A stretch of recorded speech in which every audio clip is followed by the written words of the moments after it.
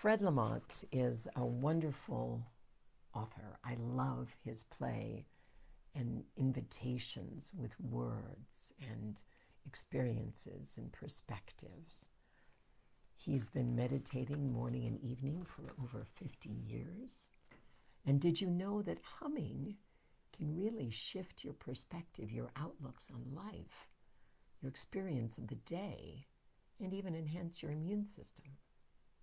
I didn't know that, and I've been experimenting more and more, and invite you to play with humming too. And then let me know in the comments what happens for you. Just hum throughout your day when you get up in the morning, maybe before you go to bed, or just 'cause, or you want to do a pick-me-up. It seems to work. It's very interesting. So, Hum by Fred Lamont. Before the invention of thoughts, we sang ourselves to sleep.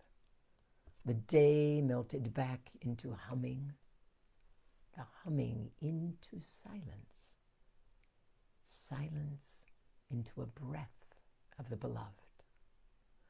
Of course, the stars were not yet born, and the moon was still inside you. Lay your head on my shoulder now. Listen with all your heart, and I will teach you nothing. A Vedic text declares, and we'll see if I can pronounce this well, Adao Bhagavan Shabda Rasahi.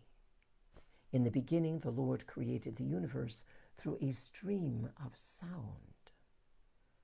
I know you likely have a very subtle esoteric sadhana to practice, but before you meditate,